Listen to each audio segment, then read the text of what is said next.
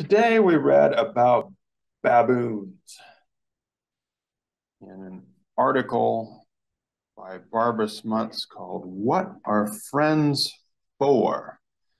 And over the years, I've been able to condense one of the messages I have about this article into a series of alliterative B's, to watch out, beware of being bamboozled by baboons, which I think happened to some of you. I won't pick on any of you, but something happens when we come into an anthropology class and we think, aha, now we're studying some non-human primates. That must be because they're just like us. And here they are having friendships and stuff. So that must mean they're like us. So I want to caution you about this because baboons are not actually very much like us.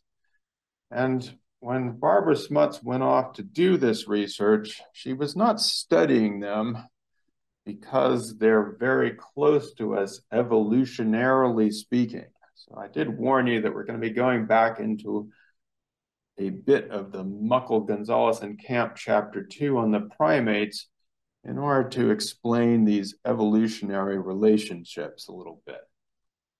Now, baboons are what we call old world monkeys who are closer to humans than new world monkeys. So this is some terminology that Muckle, Gonzalez, and Camp use, even though they said back on page 22 that they're going to try and get away from this terminology because it's part of a colonial mentality. The New World refers to the Americas, and the Old World refers to Africa and Eurasia. And we're supposed to be decolonizing that terminology, but in terms of monkeys, it's stuck around. It's a hard habit to get rid of. So I'm going to look at a map and talk about what the old world is, or what the people meant by the old world, and what the new world is, and where this evolutionary stuff is happening. So don't worry, we'll get a chance to go back to these words in a second. So here is the world with a projection that's pretty good. It shows us that, in fact, South America is 9 times as big as Greenland, even though on Mercator projections, you'd be tempted to think otherwise. Anyway, New World is actually what we're in, or the Americas, South and North America. And Old World refers to Africa and Eurasia over here. And that terminology got put into place because the Europeans came sailing across over here and said, aha, it's all new. This part of the world has been inhabited for longer, but it wasn't exactly a new world. So we're trying to change this, this terminology, but basically when people refer to the New World or New World monkeys, they're referring to what happens in the Americas versus what happens in Africa and Eurasia. So, and interestingly, I'll just say that Muckle, Gonzalez, and Camp support the idea or the hypothesis that the way that the monkeys got to the Americas was probably via a huge floating vegetation raft which broke off and floated over here about 30 million years ago. And then they started evolving there. So let's go into the New World monkeys and their characteristics. These are also known, I mean, the technical name from them is platyrrhenes, New World monkeys. They're also known as flat-nosed primates. Noses that are a little flatter. All of the American monkeys, and we're talking about mostly now in Central America and South America, all of them are tree dwellers. They're all arboreal, and they are usually pretty small in terms of their body size. They all have tails, and some of them also have what we call prehensile tails, tails that wrap around and can grab things or grasp things. There's usually little, what we call sexual dimorphism in the New World monkeys. There's not much difference between males and females in terms of their size and characteristics. Hard to tell them apart from looking at them. And importantly, the New World monkeys were evolving in the Americas kind of on their own out there from around 30 to 40 million years ago, which is quite a long time. So they're doing their own thing in the Americas and speciating and evolving and not having contact with what was going on in Africa and Eurasia. Now, if you look at a picture of some examples of monkeys in the Americas, New World monkeys, here are some of them, like the spider monkey. There's that prehensile tail grasping at limbs, or the capuchin monkey, or they're funny, these monkeys. Somebody goes down to Costa Rica and tells you about the monkeys and says, I can't see how we came from monkeys. You can be like, yeah, it's true. These monkeys are kind of goofy looking. They screech around a lot and jump, and it's, you can see that there's some are primates. They're non-human primates. They're in the family, got some front-facing eyes there and stuff. But in general, you could be forgiven if you were like, I'm not very close to that golden lion tamarin. That doesn't have anything to do with me. So, on the other hand, we have the catarrhines, or what are called the old world monkeys. And these are, the catarrhine actually means the sharp-nosed primates, the downward-facing nosed primates. And over here, primarily in Africa, but also in parts of Eurasia, many of them are up in the trees, arboreal, but some of them are also terrestrial. They're ground dwellers. They have tails, but there's no prehensile tails among the old world monkeys. They all have, a lot of them have larger body size. And this grouping, the catarrhines, actually includes old world monkeys, apes, and humans, which all of these share a dental formula of 2 incisors, 1 canine, 2 premolars, and 3 molars. We all share that across old world monkeys, the apes, and the humans. In this group, there is sometimes more pronounced sexual dimorphism. We'll talk about this a little bit more when we talk about our baboons article. But importantly, this group is evolving for the most part in Africa. And as we talk about human evolution, all the cool stuff happens in Africa. And to an extent, parts of Eurasia where the large apes, even Gigantopithecus, Pass's favorite, our Hartwick mascot out there, if you go look at it. Gigantopithecus is actually something, one that evolved primarily in what is now China. But the old world monkeys are, I don't know, they're bigger, They are more serious looking, except for that funny nose. So they're often sitting on the ground or sitting on their tails instead of swinging from them. Larger, ground dwelling, sharper faces, noses. And evolutionarily speaking, there are some people who would say that the old world monkeys are actually closer to apes and to humans than they are to the new world monkeys, who did split off fairly long ago. So let's go back to our thing.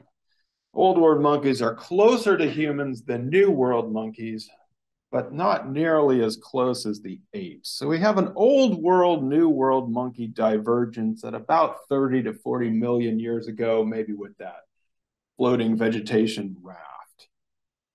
And then we have a divergence between the species that would lead to apes and the species that would keep on being ever more beautiful monkeys around 20 to 30 million years ago. By the way, what's the quickest way to spot an ape versus a monkey?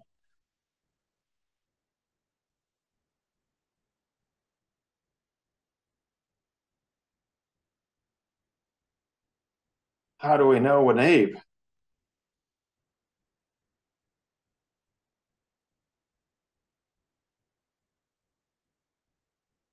Good zoo stuff. When you're actually apes should never really be in zoos. They're too smart. But if they have to be, at least you should know that they're there. Hmm. That video that I showed you of the, I think he's French. He was speaking like he had a French accent. That photographer who went off to study bonobos. He originally he did a little thing. He says these monkeys, and then he says apes. No tail. Apes don't have tails. Monkeys all have tails, but apes don't have tails. And then, of course, we have, which we'll talk about more next Friday, the last common ancestor of chimps, bonobos, and humans at around 6 to 8 million years ago. So you have a monkey splitting off between American monkeys and old Eurasian African monkeys about 30, 35 million years ago. Then you have other other divergence between apes and monkeys. And as we talked about in the last class, uh, the split, the last common ancestor of chimps, bonobos, and humans is probably 6 to 8, 8 to 10 million years ago. So when it comes to the baboons, just definitely not studying them because they're just like us. They're pretty distant from us. Another 20 million year ago distance. And of course, they've been evolving ever since on their own tracks and doing their own things. Thought I'd put up a couple charts of how these divergences work. Her textbook doesn't always have the best charts. So we have among the primates, we have these primates that we don't really talk about, lemurs, and they're pretty distant. So here's our split between New World monkeys and Old World monkeys. They put it back about 45 million years ago. Some people think it's more like here. I mean, millions of years. It's difficult sometimes to get. And these are not necessarily clean splits. It's not like one day you wake up and you're off in a different species. These often take place over long periods of time themselves. And then we have the divergence between old world monkeys and the apes, gibbons, orangutans, gorillas, and then this kind of divergence. Or if we focus on the orangutans, probably diverge off about 12 to 15 million years ago, gorillas at 10 to 12 million years ago, And then here's last common ancestor of humans, chimps and bonobos. We talked about in the last class how there was a speciation that happens after the last common ancestor at 1 to 2 million years ago. Bonobos and chimps form their own species. So this gives you a sense of some of the evolutionary relationships. Now, we now need to then go back to why was Barbara Smuts studying these baboons? If she's not doing it because she thinks they're just like us, why would you study these baboons? And she mentions this a couple times at the beginning and also at the end. There's some neat baboon scenes all around, so you might be forgiven for not picking up on this. He's actually looking at something that is called the dominance hypothesis. It's also a kind of idea that we get from television shows, popular media, Flintstones. Maybe you didn't see that. It's just kind of in the ether, in our environment as to why we have the kind of social structure that we do. So I put the words dominance hypothesis in quotes. In my opinion, this is not actually a hypothesis.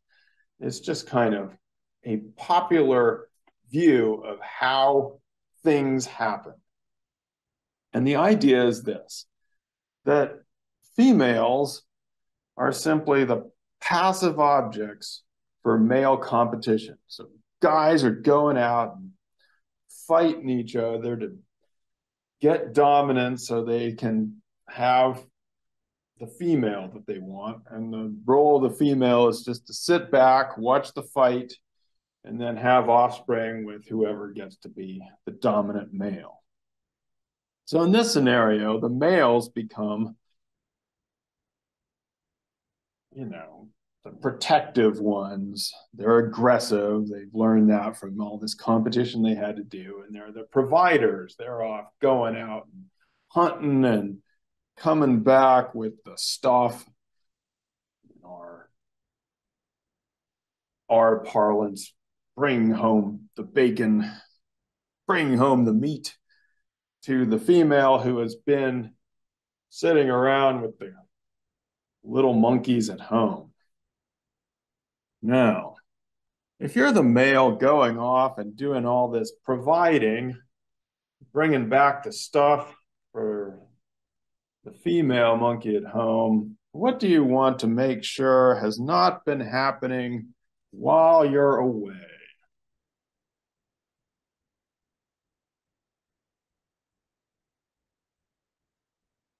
Christine is smiling. What do you want to ensure has not been going on back home? Well, you've been off working so hard.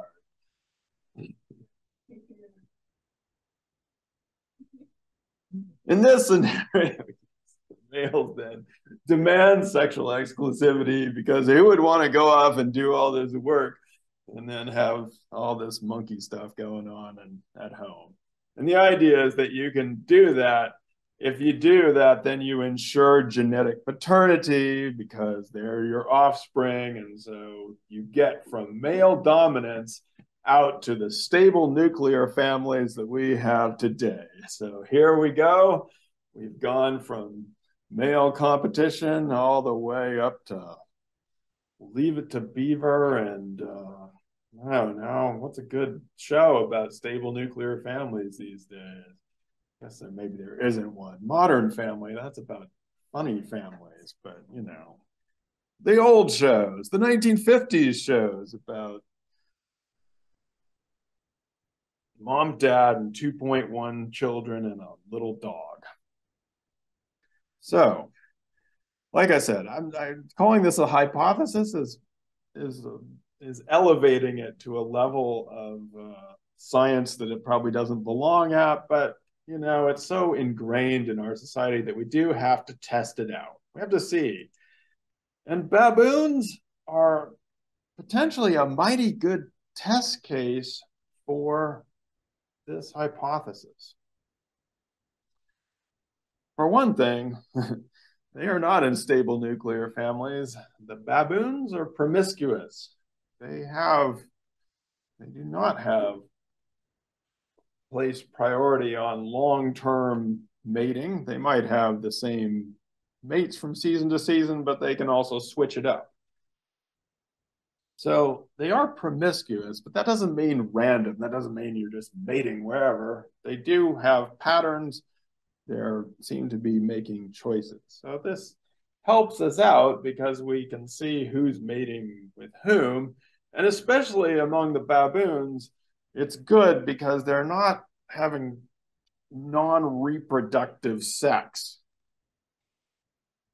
So bonobos, for example, as we saw a little bit, maybe don't have as much non-reproductive sex as they do in zoos in the wild, but they do. They have a pretty wide sexual repertoire.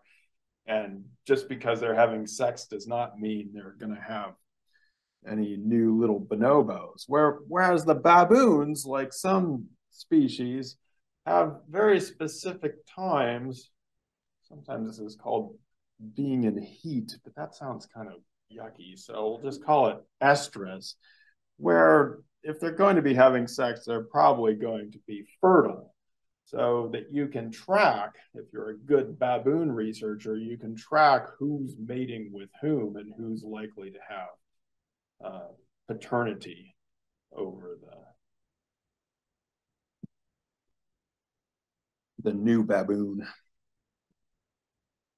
They're also extremely aggressive, strong, and they have, especially the males, have teeth that are sharper than lions, and they're not afraid or they don't shy back from using them. Smuts tells us that on average, there's a slash wound about one time a year on the female. Also, in terms of body size, the males are about 2 times as large as the females.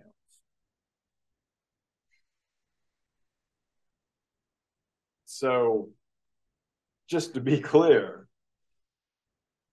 although we never want to discount human aggression, this is not the same as humans. I hope we're not walking into our classrooms with a slash wound every year on average. We hope. This is different. Now, before we get into the what happens with the baboons, I want to talk about that sexual dimorphism a little bit. So, among the baboons, males are about 2 times as large. And I thought it might be good to just go over some of the primate sexual dimorphism by body size, because it's something that Muckling, Gonzalez, and Camp talk about. So, in the group of the old world monkeys and the apes and the humans, there is a range of variation of sexual dimorphism. As we saw among the monkeys in the Americas, there's not much. But that doesn't mean that they're all sexually dimorphic. The gibbons, for example, one of the apes, they're about the same size, males and females. And then there are several species in which the males are a little bit larger than females, about 8, 10 to 15% larger. Anybody know any primate species where the males are on average a little bit larger than the females, 8 to 15%, 8, 10, 15?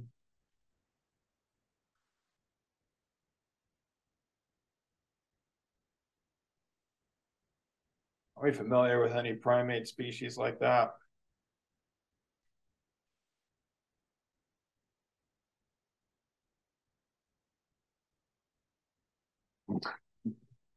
on average, there's some overlap and there's differences all the way around. But on average, this is true among humans, and it's also true among chimpanzees and bonobos, which is not extremely surprising, I guess, since that's our most recent common ancestor. We all share that.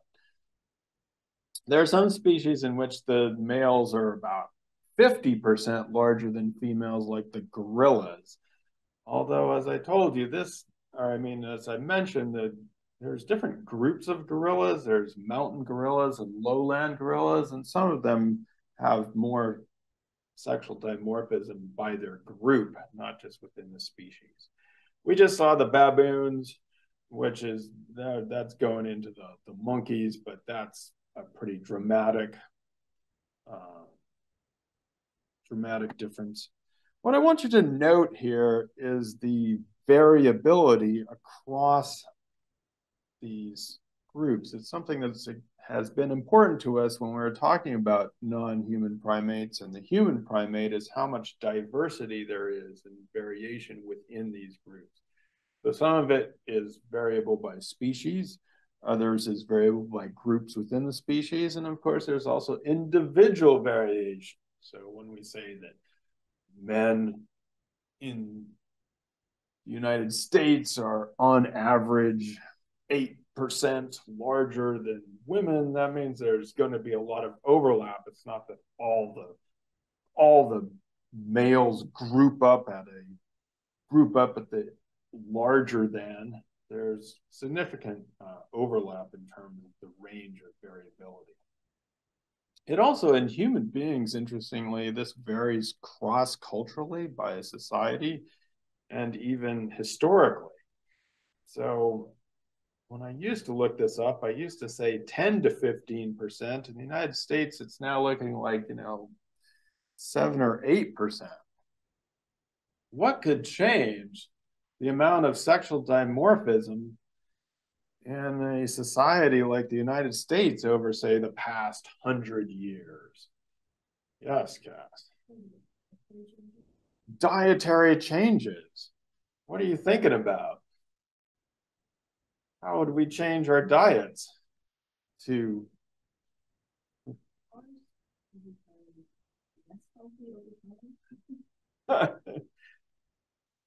yeah, I mean that's certainly possible. You could just make things less healthy over time, and that might lead to differences in the sexual dimorphism.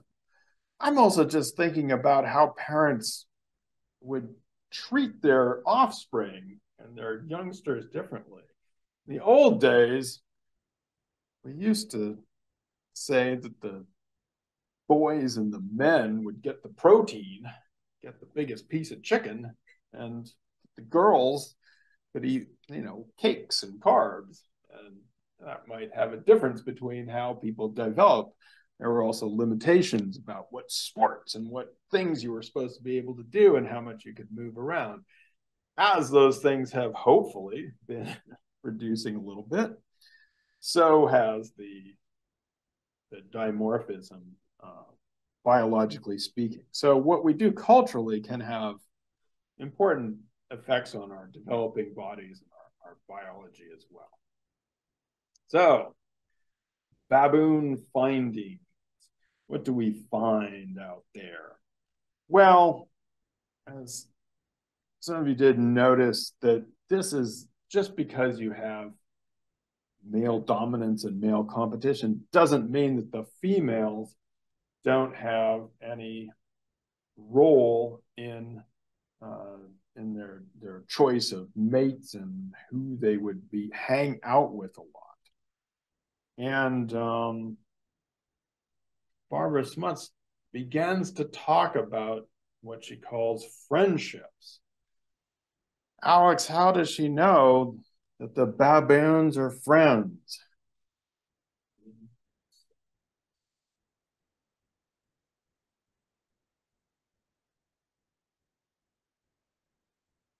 Yeah, we have to be careful here. When she says friendship, right? It doesn't mean she can talk to them and ask them about how they define a friend or look up their social media accounts to see who's in their circles. She's doing a measure of if they're grooming each other and if they're close to each other over time. And she discovers something that's kind of that's pretty interesting, is that it's not the most dominant males that have the most friends, but the older ones. Now, what do the females get out of being friends with males? Ariana, what do they get from that?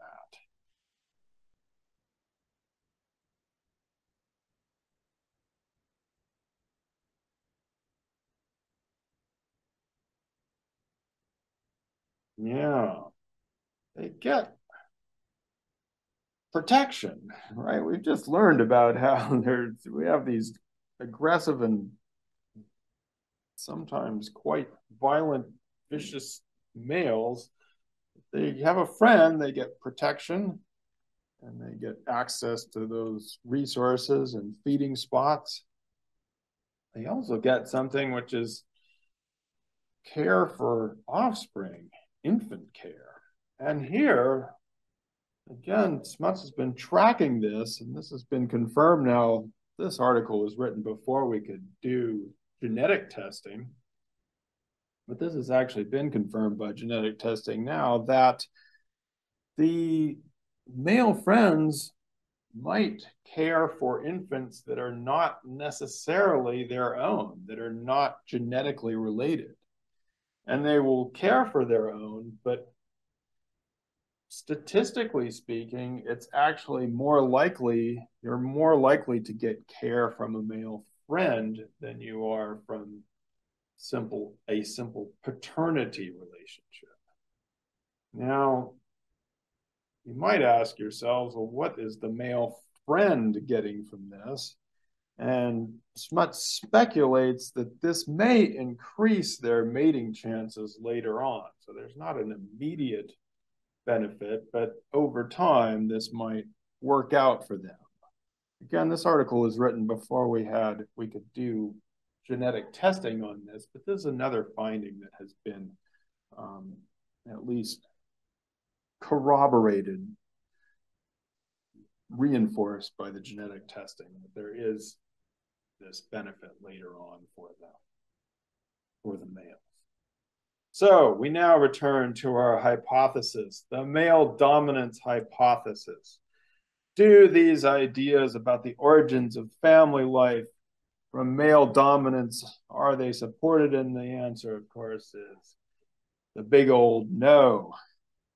What do we see instead? We see that you can have long-term social bonds, these friendships and relationships over time, but the baboons show us that they can do this without having a division of labor between one sex is going out and getting the food and bringing it back or sharing food. So there's not a what we call a sexual division of labor amongst the baboons, and yet they still have these long-term social bonds. We also see that you can have friendship and not necessarily have sexual exclusivity demands. So you can have these relationships, but they are not demanding only sexual rights over the other. And we have males performing parental or caring roles with infants without necessarily needing to have biological or genetic paternity. So the baboons help us to falsify this male dominance hypothesis for the origins of family life. And this is a good example because in the next reading for Monday, we'll be talking about a little bit about hypotheses and theories in science. And the way that science works, which can be frustrating sometimes to people, is it works by falsifying hypotheses. So you come up with an idea hypothesis to test, and you go out and see if you can falsify it. In this case, it was falsified. Does that prove something else? We often talk about proving the hypothesis. Actually, no. Hypotheses can be falsified, but probably never completely proven, which makes science sometimes frustrating because you're always trying to in some ways invalidate ideas, and so it always looks like they're changing their minds, but it's a process of self-correcting hypothesis testing. So in this case, we cannot necessarily say that there's that the origins of family life are we haven't proven where it comes from, but we have disproven this idea that it comes from the male dominance hypothesis. So the other super important point for this, and it's hopefully something that's a part of the We Are Primates chapter, is that people look to the non-human primates and they say they want to look for evidence to support what they see in human beings. And so if they want to support long-term monogamous relationships, they'll try and find a primate species that does it and say, aha, there you go. Or if they believe that humans are naturally aggressive or naturally peaceful, some people will go to the chimpanzees and say, aha, there you go. Look at them fighting each other. Or they'll go to the bonobos and say, aha, look at all that sex and peace they're having. Look at those dominant females, etc. So just be careful. People often look to primates to support whatever ideas they have about humans. But in fact, when we look at the non-human primates, we see exactly what we see among humans, which is a wide variation and diversity in terms of our behaviors, ideas, and social abilities.